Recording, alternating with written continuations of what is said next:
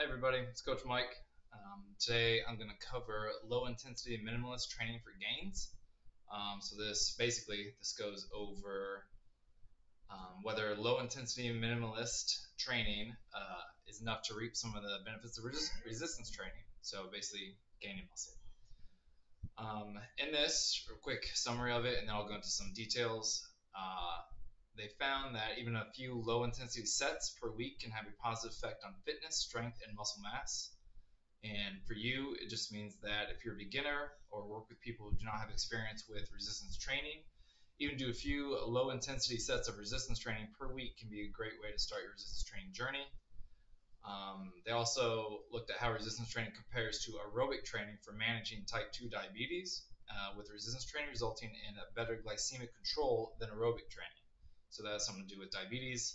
That's another article, but just a quick glimpse of that one. If you do have type 2 diabetes or type 1, there was a study that researched that, and that resistance training resulted in a better glycemic control than aerobic training. So that's something to think about, talk to your doctor about, and all that stuff. Hey, shush. When combined with aerobic exercise, the benefits can be even more substantial. So, showing that a combination of both aerobic and resistance training can do wonders for health and longevity.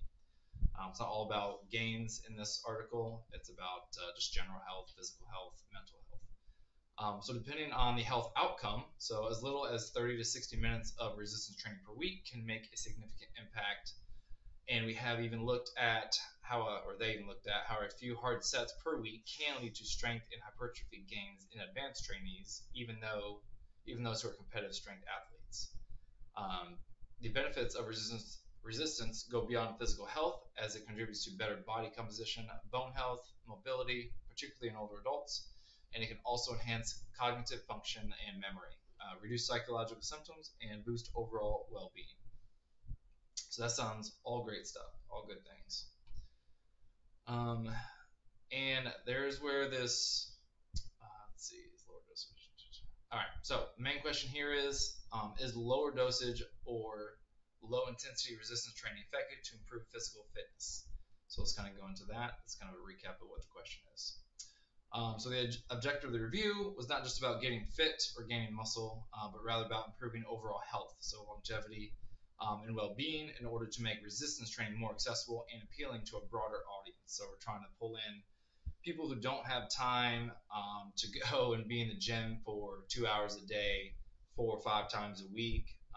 We're trying to prove that just going to the gym or doing resistance training at home can help, even if you do it 2 to 3 times per week. And we'll go into that here. Actually, I won't even get into that yet.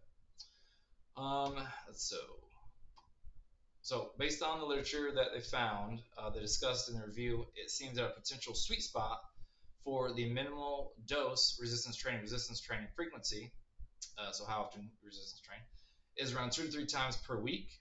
Multiple sessions can be more effective than fewer, especially when trying to seek out a few more gains, but 2 to 3 sessions per week seems to be more than enough in order to reap a lot of the benefits associated with resistance training. Some studies suggest that meaningful strength gains can even happen with just one weekly resistance training session, with as low as 20 minutes per week being enough to see meaningful strength increases for as long as a year.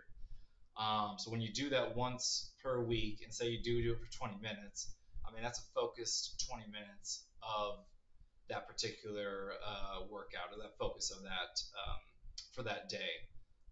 You can't be like resting the whole time and going back and forth between muscles. Like 20 minutes is go. So make sure if you do less time, you're focused during that time, make it valuable.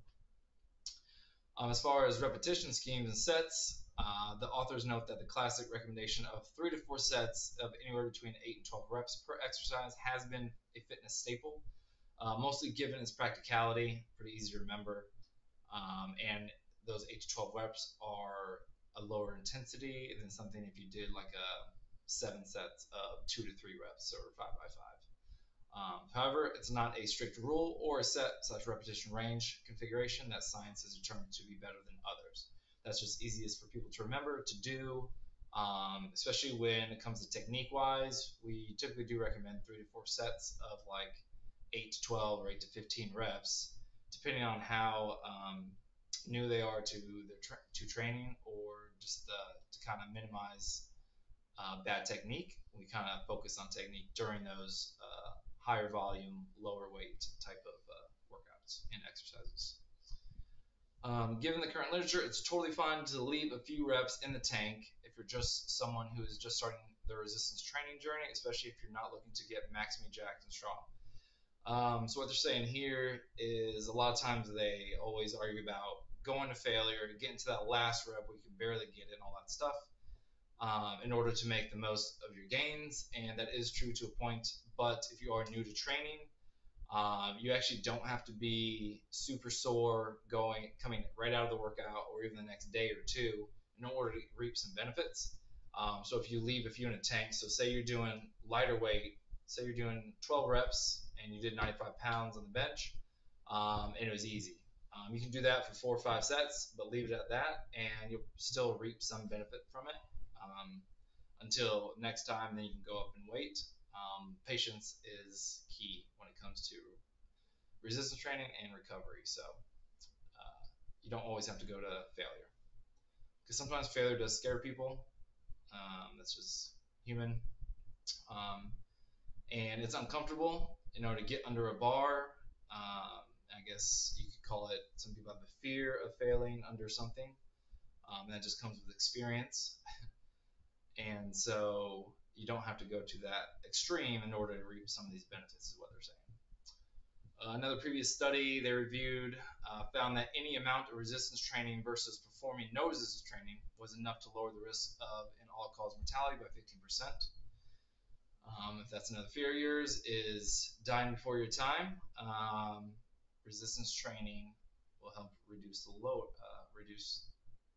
the risk of that by 15%. So how can you apply these findings for resistance training? Beginners, and especially those wary of intense workouts, like I explained, 2 to 3 sessions per week with 1 to 3 sets per exercise at roughly 6 to 20 reps. Leaving around 5 to 6 repetitions in the tank can be a great way to start your journey towards making health and muscle gains.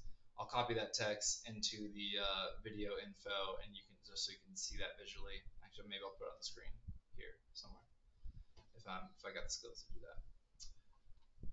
You also do not need to overly worry about using free weights or machines, as previous research has shown that both can be equally effective at increasing muscle mass and strength. Find exercises that you enjoy doing, so exercises and workouts, type of activity, all those things. Find the one you like to do, and it allow you to hit all the muscles in your body. Prioritizing compound exercises that hit multiple muscle groups at once. We like to focus on those just because it's doing a lot of work, and connection between all the big major joints of your body gets you a little bit more stable when it comes to balance and stuff like that. So it's always good to do free weights, it's good to do machines, it's good to do single joint exercises where it's just a bicep curl and you're only moving at this joint here, but it's also good to do a dumbbell press where you're doing shoulders, elbows here, so stuff like that. You want to mix it up for sure. That's kind of it. Kind of sped through that, but we'll see if anyone makes it to the end of the video. Thanks, guys. Thanks for listening. Talk to y'all later. Coach Mike out.